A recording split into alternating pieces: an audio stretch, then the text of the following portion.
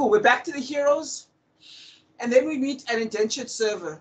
Holy cow, this guy looks like Matthew McConaughey, but we'll let that go. He's a prisoner working off a crime as a servant. We get a Star Wars Phantom Menace type bet, but way less logical. Yes, it's so illogical. Where did that bet come from? Why? Why? And also, it's just like, this guy feels like he could leave whenever he wants. Yeah. And he obviously doesn't like this person he's indentured to. And this is like a weird universe anyway, so why don't you just leave? No, I always pay my debts. Okay. Then why did you make that weird bet? Finish your time. Like, if you want it out, which is obvious, just leave. Just leave. There's no... Clearly that guy didn't want to leave. Yes, he's a prince, but he didn't want to leave. Like, just hop on the bird and go, because clearly you could have done that. He even says an animal tamer. It just... Anyway, yeah. He gets the weird bet. He has to face a hippogriff from Harry Potter. And they do the exact same thing they do in the Harry Potter movie, where they bow to it, and it's respectful, and then he climbs on, and it's just... This is Harry Potter. Yeah, it is. What was that one again? Was it Azkaban or was it Goblet of Fire? The one that Del Toro did. It was the third one. Azkaban. Yes. Yeah. And here's the crime of this scene, though. All right. Okay. So all of this stuff leading up to it is weird. Fine. But you know what? We 1 hour, 2 hours into this movie. This movie does weird stuff all the time. Okay. Why did we have to spend another 5 minutes watching him ride this freaking bird thing? And then see him fall off, and see him slow motion jump into the sky to get back on the bird. Okay, look, I'm not defending it, but I'm saying what they try to do is they try to do a characterization, or they try to tell you who he is, which is funny because all they did was tell us what he does, not who he is. That doesn't tell you anything about him. It was a job description. No, but I'm saying, look, we saw him tame the thing. We saw him give the speech about betrayal and all of that stuff. That's all we needed. That's all we needed. Climb the thing. He's tamed now. Leave. Live with the team. Yes. That's it. You could have had none of the flying, have him talk to it, get on it, get off, then he kills the guy. That's what you could have done. But Zack Snyder wanted to have a cool moment, and I'll explain it to you now, actually, what he's trying to do here. He's trying to have a character moment.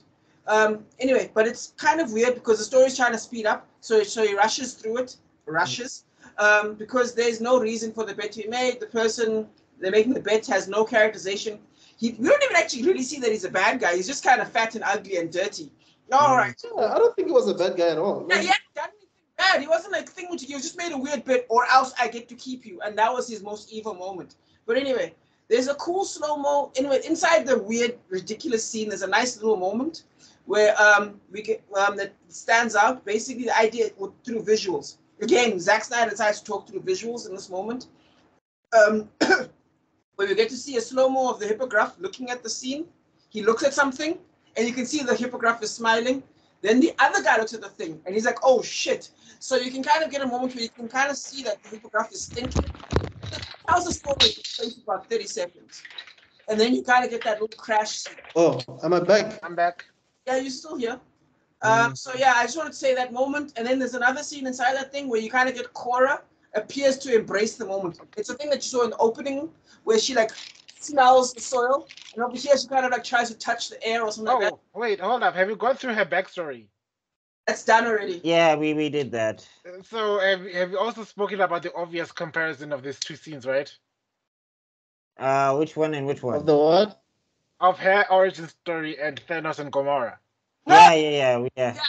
Oh no, we did that. Yeah. So, I was like, really? Yeah. Except it makes less sense because he's not trying to kill half the population. He's trying to kill all the population. But anyway, and he's happy that she pulled the trigger. Yes. We saw that. Like I like. Yeah. Not my child. we with the bird now. We with the bird now. Doing a little direction. We're doing a little directing thing. Oh, okay. Are we at the bird? Yeah, we're at Birdman. That's what I call him. I called him Birdman. Matthew McConaughey, because he's basically. And like, what was the whole point of everybody dodging the bird, and then Sophia Boutella is the one touching the feathers? Like, okay, like she's the most fearless one. Yes, no, what it is, okay, I gotta read this properly. Okay, cool. It's she's trying to embrace the moment, right?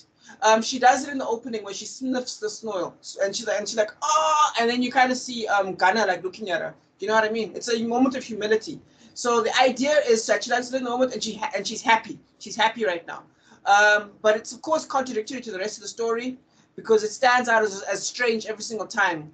It's like every now and then she randomly decides to be Uncle Iroh from Avatar or Patrick Jane from The Mentalist. Just out of the blue. She's Iroh. Oh, now. Jedi. Yeah, she's like, oh, she's trying to live in the Also, moment. did you notice how that guy was flexing his muscles the entire time? I was like, bro, we already know you're shirtless. You don't have to flex the six pack as you're doing this thing. Like, I know you're Hold your shirtless. damn breath. Tuck your stomach in. Go on. Wear a shirt or something.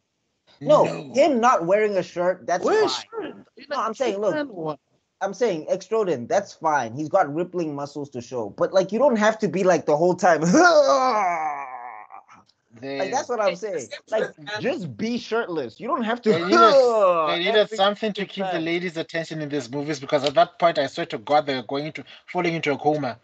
Like, dog, every 5 seconds, if you look at that guy, he's just always like, At his best, yeah, definitely. I was like, that was his acting tip. That was his acting tip. Like, that was the director told him. Like, whenever you're not saying anything, flex those muscles. And talk to the horse, bird, thing. Anyway. In your language. For what reason and on purpose? What? Okay. All right, so okay. You've never been in a farm before, have you guys? Yeah. Only not for long. You don't break a horse just once and then you can suddenly ride it. Number one, you're not. I don't care how long you've been in the owner of this ranch. Even you should have the brainstem of thinking, okay, it's listening to him now. It doesn't mean it's gonna listen to everyone else. Ah, my God, it was so stupid. Yeah. Anyway, but so are we going to the? It was so FEMA book talk coded. It's unbearable. Shirtless man riding a big black horse. I was like, oh yeah, it looked like a Fabio. It looked like a Fabio cover. Exactly. 100% Fabio. Cool. So anyway, before you leave the scene, I still have to get something. Right. Cool. Yeah, cool. So anyway, yeah. We all agree it's not tied to anything. Her character, they try to make something out of her and it doesn't really make sense. Anyway, the bad man dies to the bird because they're trying to copy Harry Potter and it's just dumb because it's meaningless. Okay, cool. He's a bad man. Despite honoring its fate. Sorry? Yeah, does he have a horse now? Does it decide to join them? No. No, it doesn't. They just leave it there. So they're gonna kill it most, right? But anyway, so the Birdman dies because of reasons. Because they're trying to copy Harry Potter. Remember, because Draco Malfoy comes afterwards. Yeah. And then they fucked up. They try to do the same thing. But remember, when he gets on the bird, he says nothing mean. He just tries to get on. Whereas Draco Malfoy actively antagonized the bird. And they got on. Zack Snyder must have fell asleep in that scene. So he misses the point. So, yeah. So slavery is its own meanness. A dragon is not a slave. How do you say that in the original? Valerian? Let me look it up. Look it up. But anyway, yeah. So he's a bad man, despite honoring the bet that he made. But remember, he's a bad man, so we should be happy that he's dead. Even though he didn't go full Draco Macro. Didn't go Draco Malfoy. He didn't. He just climbed on, was thrown off, and killed. Cool. Outside of him being a big fat bad man, what exactly made him worthy of being dead? That guy wasn't even a slave. He was an indentured servant. He was serving a prison sentence. And also, it's not like they had him in the worst of conditions. It looks like that was stuff that he does every day. He was just hammering stuff. No sense. Wow. What a long-ass sentence. Saldrizas dus care ecosas taur. But like the other thing that I'm saying with that scene is like obviously this guy was not happy where he was at. Like if they were supposed to try and communicate that he was defeated, he didn't give me an air of I'm defeated and that's why I've accepted this. No depression, They should have done Guido. Guido from the Phantom Menace would have been a better example of what to do there. Again, copied Phantom Menace, failed. It's just and that's Phantom Menace. How are you failing at Phantom Menace? like Guido is not something that was like nicely remembered. People do not like Guido like that, but you failed at that? Okay.